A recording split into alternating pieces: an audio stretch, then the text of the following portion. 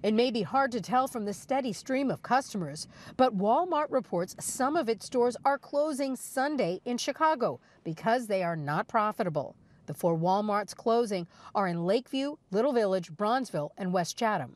And I just found out today. I was like, are you kidding me? I get my prescriptions filled here, me and my mom's, and it's so convenient. I'm really going to miss it. I think it's terrible. Target left, and now Walmart is gone. We don't have anything in our community anymore.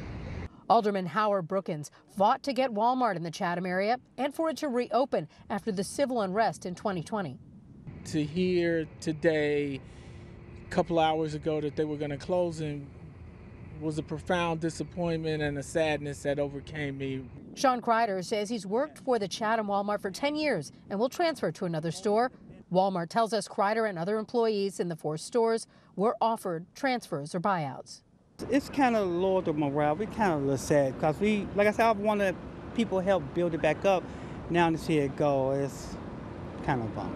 But they made all these improvements to it. They put this Walmart Academy here, and it's just it's hard to believe that now they're going to close it all down. I mean, this is just going to be a huge vacant space. The Chatham site is also home to the Walmart Academy, which offers classes and workshops to the community. All those programs have been canceled, although a Walmart spokeswoman says the company plans to donate the academy for community use. In the West Chatham neighborhood, Leah Hope, ABC 7 Eyewitness News. Watch breaking news on YouTube. Subscribe to ABC 7 Chicago Eyewitness News.